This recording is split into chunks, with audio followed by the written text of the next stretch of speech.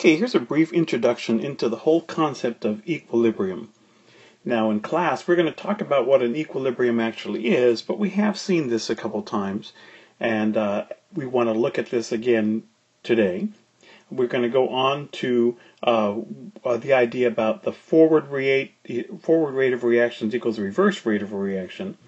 And then we're going to go on to look at something called the mass action expression, which turns into this little guy here called the equilibrium constant. Now we're going to see that there are a couple of different versions of equilibrium constants. We want to mention that. And then the idea of what happens if we change the equation, what does that do to this value? So that's the stuff we want to get done in this little tutorial. We have seen equilibria before. So one idea we did with a liquid-vapor equilibrium. And in that idea, we were saying something like, if you had a liquid and you allowed it to sit, it would evaporate, so we'd have liquid changing into a vapor. But at the same time, some of those vapor particles are going to go back into the liquid. So we get a double arrow, and the idea, if we let it sit long enough, then the rate at which the liquid changes into a vapor is going to be the same as the rate at which the vapor comes back to a liquid, and that's going to be an equilibrium. So we get a constant amount of vapor up here, and in this closed container, notice it's closed because that's important for an equilibrium to form, we would get a constant amount of liquid staying in the container. So the pressure would be constant, the amount of liquid would be constant, and we would say that we have constant macroscopic properties. So this was a liquid-vapor equilibrium, and we needed that when we were measuring things like vapor pressure. So when we looked at vapor pressure, we were actually calling that the equilibrium vapor pressure of water. Now, the other place we've seen this is way back when we were looking at acids and bases, and we said things like weak acids. What was our model by which a weak acid would be weak? Because we know what happens in a weak acid is we have something like acetic acid, and we know an acid increases the H+ ion concentration, and so we also have acetate ions. But our model was the idea that even though these guys do break up into ions, there is also a really strong tendency for those ions to turn back into the undissociated molecule. So it would dissociate, undissociate, dissociate, and undissociate. So again, we have an equilibrium, and that's our weak acid equilibrium in this case, to explain why there are only some of these H+ ions in solution. Counter to that, we had examples like hydrochloric acid, which is a strong acid, and we just use a single arrow because essentially all of the acid breaks up into ions. So we got a large concentration of H+ ions, so that makes this one dangerous. You could put vinegar on your salads. You would not put hydrochloric acid on your salad. Now, with this idea that an equilibrium is a reaction which have a forward and reverse reaction going on, the idea here is maybe that these A's turn into B's, and I just arbitrarily picked A turns into 2B, and these B's could actually bump into each other and turn back into A's. So that's why we have a double arrow. There's a reaction that goes forward, and there's a competing reaction that goes backwards, and as the substances sit in the container, we're going to end up with certain amounts of A and B in the container, and the amount of those would be constant over time after it reaches equilibrium. Well, tying this back into things we've seen before, we could say the rate for the forward reaction is simply rate, and I'm going to call it rate sub F for forward rate, will be that constant K sub F times A, because it's just one A here, so the concentration of A. Now if we look at this reaction in the reverse direction, you would say, well, the rate in the reverse direction is constant R, so R for rate, or constant for reverse, sorry, and B, since it's 2B, it would be B squared. So we could have a forward rate, and we can have a reverse rate, and we're saying those two are equal to each other. So my next little line, I've written those two to make them equal.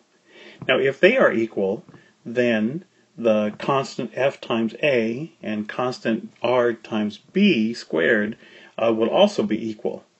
Now we're going to take that and just do a little manipulation and say, let's put the constants together. So Kf over Kr, so essentially we're dividing both sides by Kr.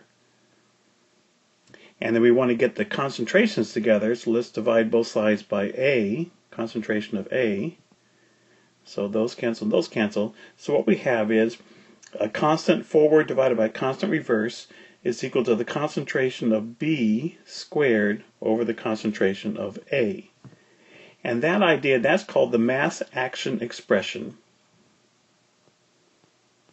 And I have no idea where that name came from.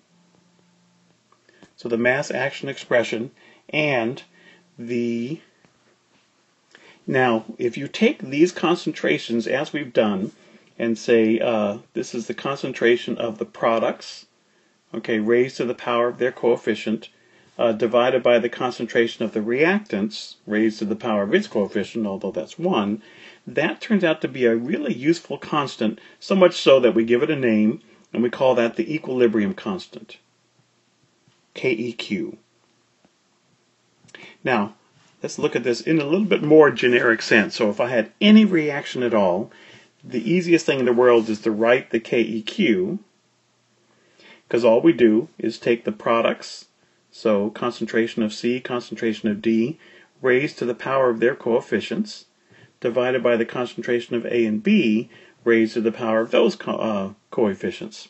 So any reaction we see, we can do products over reactants. Now notice that it is products over reactants. And that comes back here from this page. Let me clean this up because this is a big mess. Okay, when we went and did forward rate equals reverse rate and solved, then we ended up with this idea that the forward constant, rate constant, divided by the reverse rate constant came out to be the concentration of the products over the concentration of the reactants. So remember, it's always products over reactants for this, and we're going to call that Keq.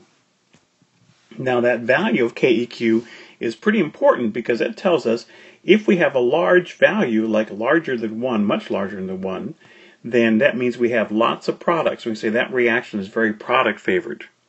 If we get a value for Keq that's very small, then we say that this is reactant favored because we have larger number of reactants. So just the size of that Keq gives us a clue as to where this reaction is going to end up when it reaches equilibrium. Another very important point, and the reason I have this picture of a beaker right here, and that is, if we were to sit and figure out the concentration, let's say, of water, okay, and I would say, okay, well, what's the molarity of water? How many moles of water are there in 1 liter of water? Well, we could do that because we know a liter of water is 1,000 milliliters, which is 1,000 grams, and if we divide by the molar mass of water, 18 grams per mole, we end up with a number something like 55.5 molar. Now that number is not important at all because just the idea is if I figured out the concentration of that water, it's always going to be 55.5 moles per liter. And there is no way that I can get more water into that liter of water. If I wanted more water, let's say I double the number of moles of water, well, that would have to take up 2 liters of water. So there's the concentration of a liquid, pure liquid, and also the concentration of a pure solid. Those cannot change. So everybody in the world agrees, well, if you're going to write this constant, well, why bother putting in concentrations of liquids and concentrations of solids, because they are always going to be constant and they're not going to change. So let's just include them as part of the Keq constant. So when we say we're going to do constant, okay, the constant here is concentration of products over reactants, but let's say that C was a solid or a liquid, we would not include it. So we would just put in D over A and B. So concentrations of products over reactants raised to the power of their coefficients, eliminate any solids or liquids. Now, another part of this is the idea that we can do these in concentrations, and if we do, we're going to call that Kc. So Keq is the equilibrium constant, but a special case of Keq is K sub C, which is the equilibrium constant done with concentrations. And we do that all the time. So you probably see Kc. If they say just K and they don't say what it is, they mean Kc, concentrations. Now the other thing you could do is something called Kp, which is the equilibrium constant done with pressures. So if this were a equation that had some gases in it, so say that this D was a gas and B was a gas and A was a gas, then we could set up the same expression, and what we would say is the partial pressure of D raised to the D power divided by the partial pressure of A raised to the A power and the partial pressure of B raised to the B power.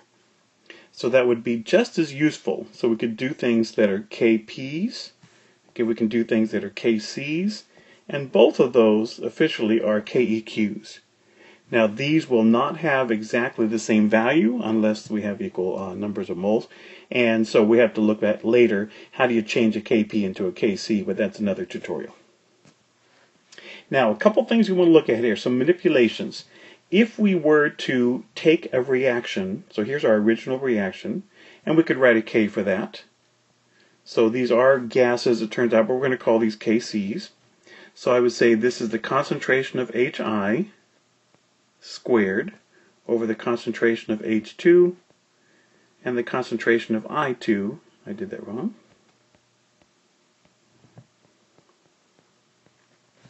I could get a value for that. Now look at this one. If I were to take this one, and you can see what I've done is just taken the exact same reaction, only turned it around so the reactants are products and the products are reactants. Well, if I wrote the Kc for this one, it would be the concentration of H2 times the concentration of I2 over the concentration of HI squared. Now this, I'll call this K prime. So my first Kc and my Kc prime, if you look at those, how do they compare? And it's obvious, it's just they're turned upside down because now my products are my reactants and my reactants are my products. So the idea is if I reverse the reaction, then all I have to do is my new K is equal to 1 over my old K. And that works for KCs or KPs. So if you reverse the reaction, you just invert the K, numerically or however you want to do it. So that's manipulation number 1. We're going to have 3 of them. Manipulation number 2. In this case, you can see what happened is we start off with our original equation and then we doubled it. Now this is not something we'd probably do normally, but it works for this little tutorial. So again, our first K, our original K, is going to be concentration of HI, products, squared over reactants.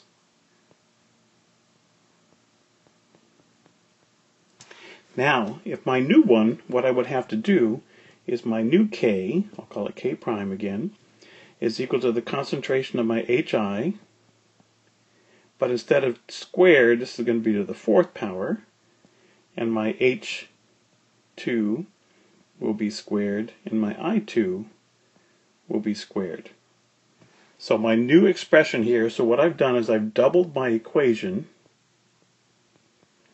and when I doubled it, what happened is now instead of this top number here being 2, it's 4. Instead of these bottom numbers being 1, now they're 2. So I have squared this entire expression. So my new K is equal to my old K squared. So if I double my expression, my new K, all I have to do is to take the old K and square it, and I get my new K. Now you can see what that also would do is that what if I went the other direction? So a more common thing might be for this reaction would be to say, what if I had 1/2 H2 plus 1/2 I2, okay, turns into HI. So I'm doing this with fractions, so now I've halved it. So if I've halved it, then you can see that my new K is going to be the square root of K, or K to the 1/2 power. So if I either double or half my equation, then all I have to do is either square or square root my k to get the new k. Okay, third situation. What if I have two equations that add up to give me my overall equation? And we've been doing this a while here, so we can see, okay, if I had H2S, I have a diprotic acid, we are going to be looking at this later as it will break up to give H plus and HS minus, and that change happens a lot more than the second change, in which the HS breaks up to give H plus and S2 minus. So treating these as two separate steps is going to be a very good thing to do. But if I add these together, I could see, well, my HS minuses cancel, and I end up with H2S, two H pluses, and an S2 minus. So how does the K for this second expression, okay, come out, compared to, let's call this K1 for the first step and K2 for the second step? Well, let's just do it. So this guy is concentration of H plus, concentration of HS minus, over concentration of H2S. For my second step, it's concentration of H plus times the concentration of S2 minus over the concentration of HS minus. Now, if I were to take these two expressions, and I'm going to rewrite them down here at the bottom, so I'm going to pause and just write these in. Now you can see that I've carefully tried to write these two expressions. I've just copied K1 and K2. Now if I see those next to each other, and I multiply them, then I can go through and say, here's HS minus, that goes away, and what do I end up with is I have the concentration of H plus squared times the concentration of S2 minus all over the concentration of H2S.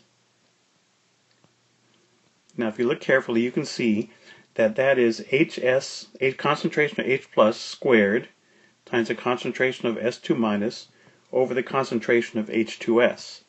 So for this manipulation where two equations add up to give the overall equation, then my new K, okay, let's call that K prime, is equal to K1 times K2. And that's a useful thing. If I can add two equations to get a third equation, then all I have to do is multiply their K's in order to get the overall K.